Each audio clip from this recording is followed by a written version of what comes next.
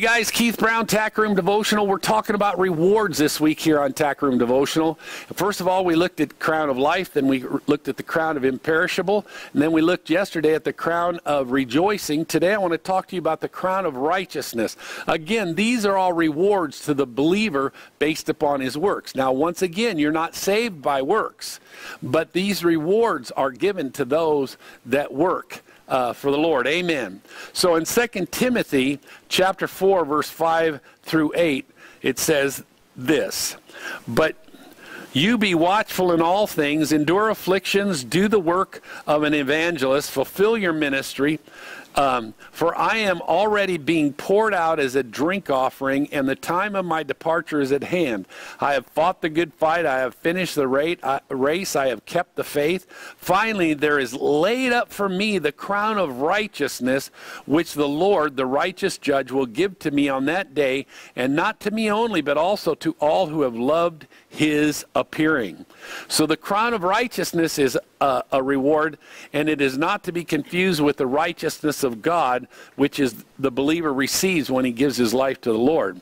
For at that time the believer is to become the righteousness of God in Christ. And that's 2 Corinthians chapter 5, verse 21.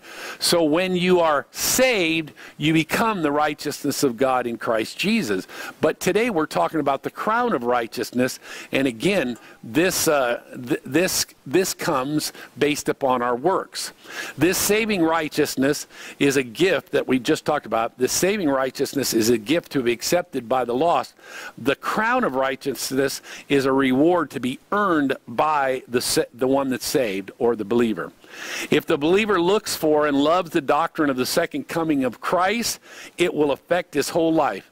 Look at the dynamic impact this truth had on the life of the Apostle Paul. He could say, number one, we just read it, I have fought the good fight. Verse 7, he fought a spiritual battle throughout his Christian life and won. He never surrendered to the enemies of righteousness. And again, you can look at Ephesians chapter 6, verse 12. He also said, I have finished the race. Not only have I fought a good fight, but I've finished the race. He had a race to run. And, you know, we talked about this, I think, yesterday. The fact that when he fought, he didn't just beat the air, but he knew he had a purpose. He had a way of fighting. He said, I fight thus, not without purpose, and I don't just beat the air. Why would you keep swinging and swinging if you're not landing a blow to the enemy's cheek? Make sure you're fighting properly, and every time that you take a punch, man, you make sure you land it. Amen. So I have fought the good fight, but then I have finished the race. He had a race to run, and he did not detour the hard places. Neither did he look back. Luke chapter 9, look what it says. Luke chapter 9, verse 61 and 62.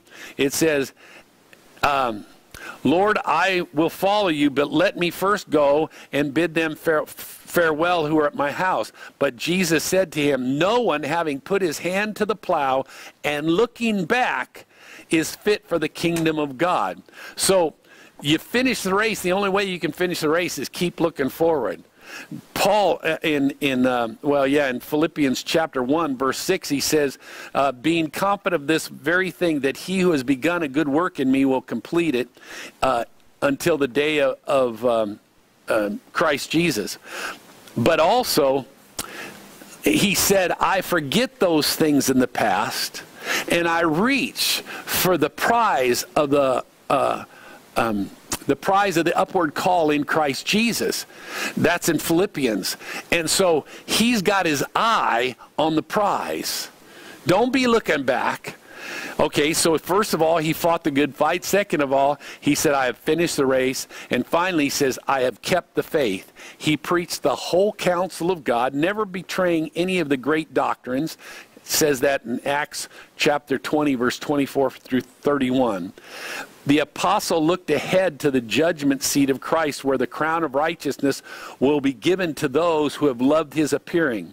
How important it is to the believer to look with a heart of love for the second coming of the Lord Jesus Christ, that he may receive the crown of righteousness. Okay? So again, this crown is available. Let's get after it. I'm Keith Brown. This is Tack Room Devotional. Jesus loves you. I love you. I pray that God would richly bless you as you diligently seek him and serve him.